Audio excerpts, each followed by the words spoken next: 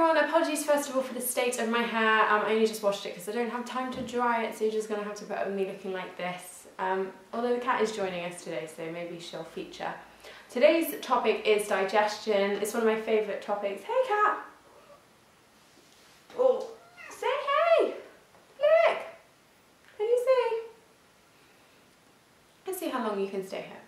So today's topic is digestion. As I was saying, it's one of my favourite topics. The only real issue with it is there's a lot of very specialist words, but when you get to grips with those, I promise you're good to go. We're going to start by looking at the definition of digestion. Now, digestion is the breakdown of large insoluble molecules into small soluble molecules so that they can be absorbed into the bloodstream. Because remember, when you take food into your mouth and you eat it and you use it to give you energy, a lot needs to happen from the point when it enters your mouth until it can be absorbed through the walls of the small intestine into the blood. So we're going to start at the mouth. First of all, there's two types of digestion, physical and chemical. So physical digestion is literally just breaking large chunks of food into smaller chunks, but you're not actually changing their structure. Chemical is completely different. You're breaking down a large piece of food, but they'll actually become a new molecule. And really what we're talking about there is enzymes. So in the mouth, you have physical digestion because you obviously have your teeth and they're going to be crunching down, so your molars will be grinding up the food, your incisors will be cutting down the food. However, at this point we get an enzyme released called amylase, and that gets released by the salivary glands. And what that's doing is it's breaking down starch into sugars.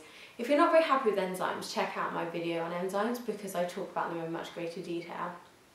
So from the mouth we pass into the oesophagus, the food pipe, and at this point peristalsis takes place. And peristalsis is literally the muscular contraction that occurs due to the circular muscles, and what that does is it forces the food, the bolus, so that's the lump of food, down your esophagus into your stomach. So it reaches the stomach, and we know that the stomach is full of an acid, hydrochloric acid, which has a low pH. And what that's there for is to digest and break down bacteria to basically prevent us getting ill.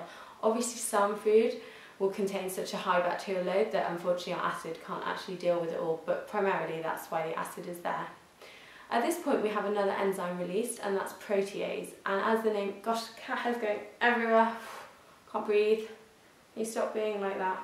I love my cat, but I didn't realise how much hair she'd shed. I know that sounds ridiculous. Anyway, so protease, as the name suggests, breaks down proteins into amino acids. So there's our large molecule proteins found in meats and pulses, and we're going to be making amino acids, which is small absorbable, is that a word? Molecule. At this point our pH is going to have drastically decreased, so when the stomach releases the food into the small intestine, the food's going to be very, very acidic and its pH will be around 3. Now this is a problem because at this point we're having a load more enzymes being released. There's going to be more protease, more amylase, but also the addition of lipase, and they're going to come from the small intestine and the pancreas. Now this is problematic, the low pH, because what will happen is these enzymes will all denature, which means that they'll stop working, and that's because the pH is so far from their optimum pH, which will be around 7. So at this point we have another very important substance released, which is called bile. So what bile does is it neutralises the stomach acid and therefore increases the pH to around 7 so that these other enzymes can work properly. Bile is made by the liver, it's very important that you remember that. It's stored in the gallbladder and then it's released into the small intestine, so try and remember those 3 stages. As I've already mentioned, its first job is neutralisation of stomach acid, but it has a second very important role, which is emulsification. Now don't let that worry you. All that emulsification means is it means breaking down large droplets into small droplets. The reason being is that by creating smaller droplets, you are increasing the surface area. And at this point, what we're really doing is we're breaking down fat into smaller droplets to create a larger surface area for the enzyme lipase to work on. Remember, lipase breaks down fats into fatty acids and glycerol. And it's a pretty rubbish enzyme, which is why bile is important, because it increases the surface area. If you're a bit confused as to why making smaller particles makes a larger surface area, because it is a bit counterintuitive. Just imagine having a lump of sugar and then weighing out the exact same amount in granular sugar, so grains of sugar, and then adding it to your tea. Now, I'm sure you know that the grains of sugar are going to melt much faster than the big lump, and you can probably time it. And that's just because they have a much larger surface area. Bile's role is very similar to washing up liquid. Now, we add washing up liquid to help break down the fats, because if you've ever tried to wash up like a buttery dish without washing up liquid, you'll obviously notice the butter gets everywhere, and that's because it doesn't mix properly with the water. Cat! Oh, so gross. Ugh.